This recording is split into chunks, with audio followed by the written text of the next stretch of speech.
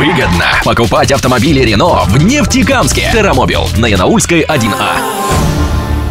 Медленно покачиваясь на ухабах, аккуратно объезжая каждую яму. Именно так двигался караван автобусов с детьми на автодороге Нефтекамск-Амбарка на минувшей неделе. 9 июня нефтекамские школьники отправились в лагерь Бригантина. Правда, они вряд ли подозревали, что путь к летнему отдыху окажется таким тернистым. О качестве дорожного полотна в данном месте водители автобусов рассказали, едва подбирая слова. Дорога разбитая, ехать, конечно, неприятно.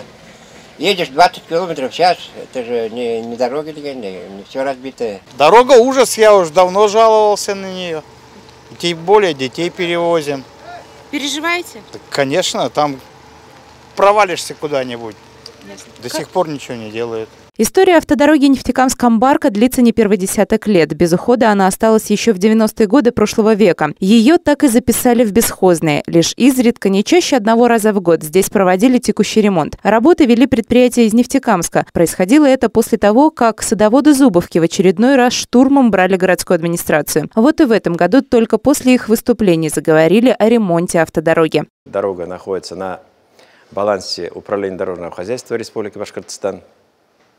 И находится она на территории Краснокамского района. Управление дорожного хозяйства, руководитель Петраковский Денис Валерьевич пошел нам навстречу и обещал он работу завершить где-то дня 3-4. Сегодня к работе приступила Краснокамская ДРСУ Башкиравтодора. Текущий ремонт действительно провели, правда, хватило его ненадолго. Уже через неделю после автолюбители вновь заговорили об ужасном состоянии полотна. В связи с этим мы обратились к хозяину дороги, Госкомитету по транспорту и дорожному хозяйству Республики Башкортостан с просьбой разъяснить ситуацию. Ответ получили весьма жизнеутверждающий. На экспертном совете по дорожному хозяйству принято решение о выделении средств на ремонт данной дороги в объеме 90 миллионов рублей.